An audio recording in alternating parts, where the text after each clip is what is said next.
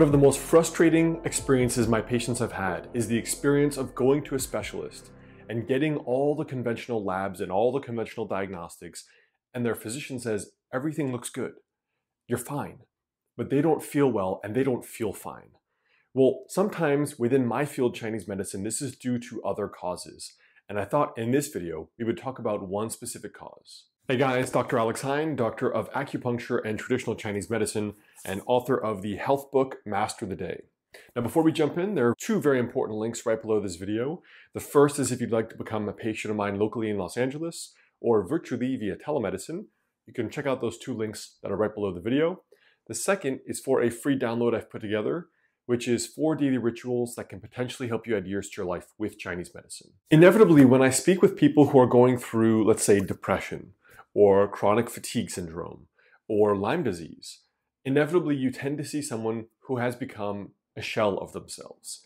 They've become a different, almost incarnation, as in they don't feel like themselves, and they haven't been like themselves in a while. The number of people I've spoken with that said, you know, I used to be this bubbly extrovert, I used to be so social, I used to be so interested in doing things and meeting people and living my life, and my world was this big.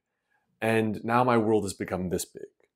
I don't feel social, I don't want to meet people, I don't want to try new things, I don't even want to leave my house. This is all I can handle right now. Now, I think when people say that, the first few times I saw some of my patients describe this, and their body language said it all. They would start like this is how I used to be, extroverted, open, ready to meet new people and do new things. And now my world has become like this. They're describing almost an energetic or inner quality that they feel, a subjective quality that has changed as, of course, really as part and parcel of their chronic illness. You know, at the beginning phases of illness, you may have energy and reserves, and you're experiencing all these symptoms, but maybe you're not having extensive fatigue, or you aren't having issues with insomnia. But as time goes on, what happens is the body becomes exhausted by this fight. Within Chinese medicine, we describe this as a state where your yang qi, your resources, get depleted. And when your yang is depleted, that is ultimately the battery in your body that allows healing and allows recovery. It is the only thing that allows you to permanently heal. And what happens is that as time goes on, if those resources are not replenished, then the person becomes engaged in this chronic fight, where the first doctor, as one famous Chinese medicine doctor said, is no longer there. So when the battery is running low like that, people internally feel that sensation of needing to go into energy conservation mode, of needing to not be as social, not wanting to talk as much, not even liking sound or flavors or eating a lot of food, or general stimulation in the environment is too much. Now, of course, that can happen to someone who's just generally sensitive since birth. I mean, you even see this with some children who are autistic.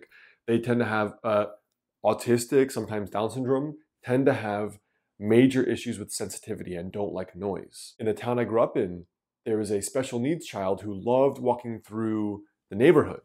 And I thought it was interesting that he always wore headphones, even though he always looked like he was, you know, looking at trees and listening to the birds and walking through nature.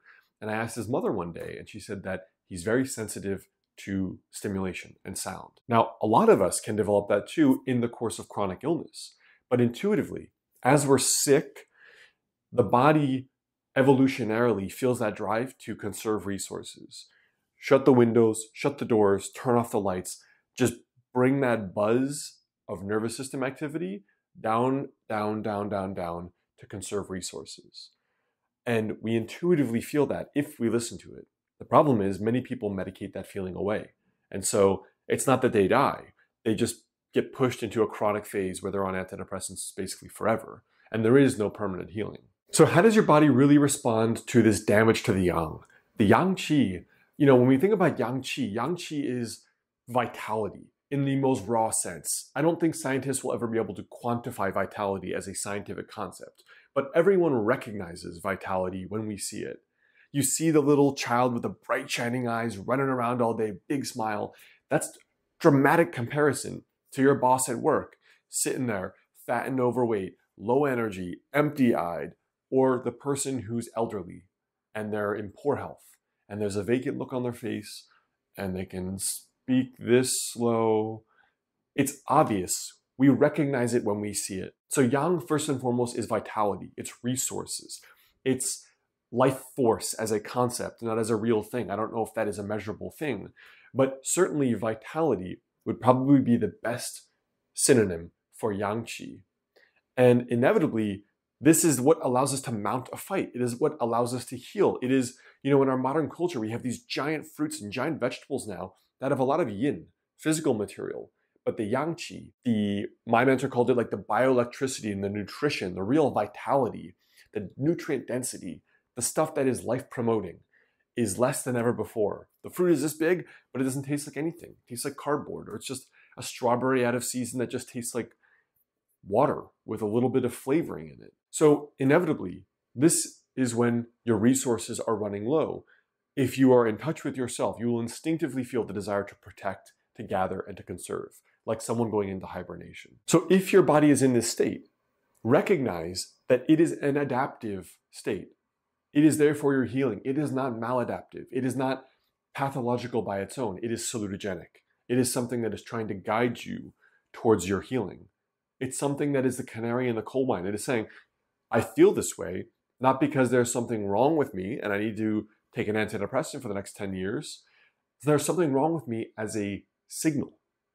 It's a signal, like a sensation that you're burning your fingertip on the stove. It's a signal that by itself is just giving you information that something is not right. And if you heed those little signals that, okay, I'm in a state where I'm feeling tired all the time, I'm feeling overstimulated, I don't want to be around people, my resources are low, my yang is getting weak at the moment.